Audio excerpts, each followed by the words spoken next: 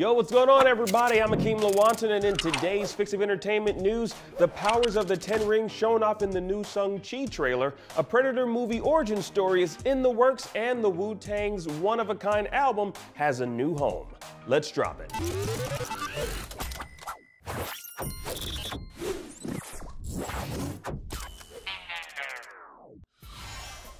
The new Shang-Chi trailer surprised all of us with a drop out of nowhere. Definitely a welcome treat. Now, in it, we see the titular hero facing off against his father, the notorious Marvel villain, the Mandarin.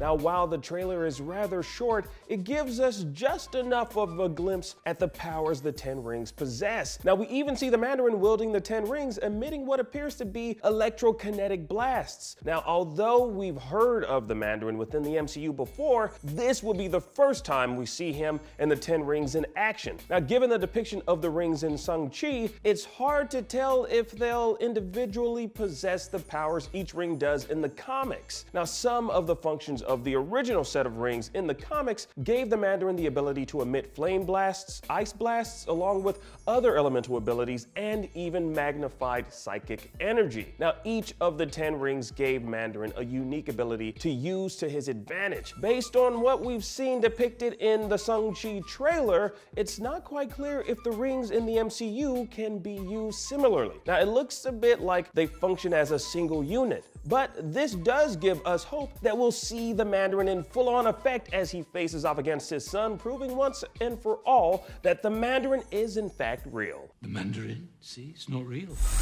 Not true, Trevor. He's real, okay? And we'll get to see just how real he is when Shang-Chi and the Legend of the Ten Rings hits theaters September 3rd. Now, in other movie news, we're getting a prequel to the Predator movies. Yeah. Now, in a recent interview with Collider, producers John Davis and John Fox revealed the title of the movie and a few details on the synopsis. The movie is titled Skull. That's it. There's no colon, it's just Skull. The producers also shared that it'll be an origin story that traces the Predator's first journey to Earth, and unlike the previous films, there will be a female-fronted protagonist taking on the cackling extraterrestrial.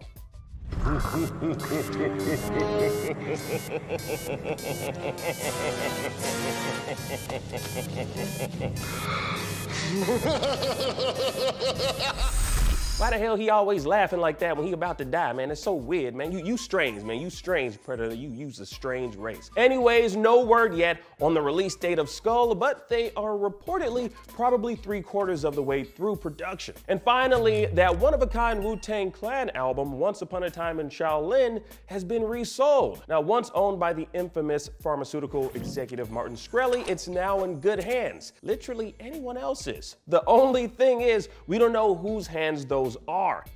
Now, Shkreli won it in an auction back in 2015 for around $2 million, but handed the prized possession over in 2018 when the US government seized his assets after he was convicted of securities fraud. Now, as reported by the BBC, the US government sold the Wu-Tang album reportedly for more than the original $2 million Shkreli paid for it. And according to the US Department of Justice, with the contract of sale containing a confidentiality provision, the buyer's identity is protected. So hopefully it's someone who can really appreciate the album and treat it like the work of art it was intended to be. And that about does it for your entertainment fix today. I'm Akeem Lawanton, and thanks for watching, y'all. Now that you're all caught up on the news, check out our review of the Suicide Squad movie. Download the IGN app on all your devices, and for everything else, keep it locked right here on IGN.